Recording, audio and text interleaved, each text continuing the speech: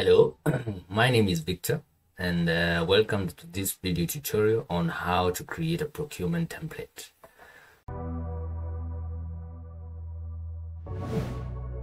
So in this video, you're going to learn a few things, not so much, but you're going to learn how to come up with a design like this. This is an invoice-like style for a purchase order.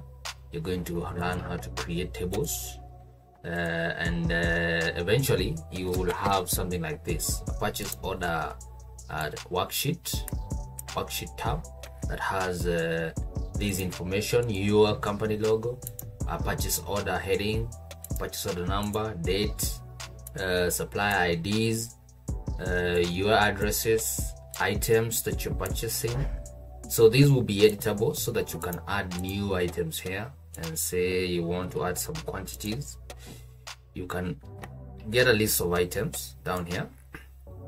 Then you will have a item database table that will be storing your item information, the items that you stock.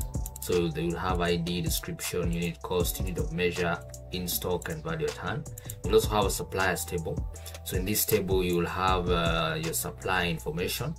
So their name, their addresses, their email, their phone number, and you can add more if you need to.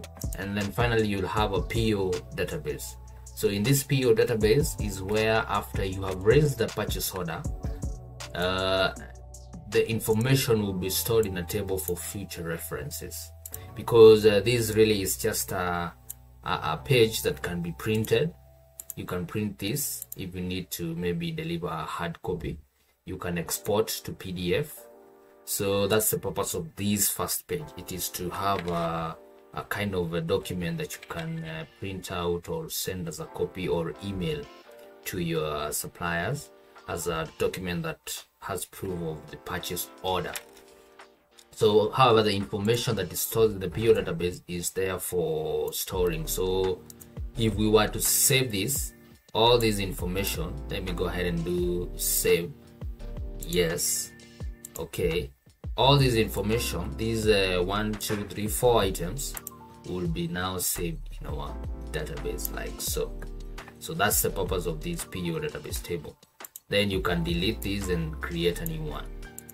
So as you've noticed, the PO number auto increments to new PO numbers once we raise. So if we, let's say we delete this item, notice I've just deleted the description and the rest, and the quantity and the rest of information have disappeared.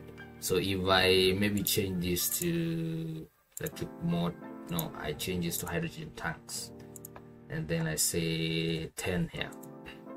So notice if I click on save, yes, the PO number increases to 4. It was previously 3, now it's 4.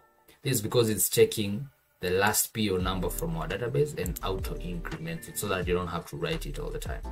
As well, if I change the company, the supplier name here, it also changes their email, their address, the supplier ID, and if I change this to prime movers, it will bring their information.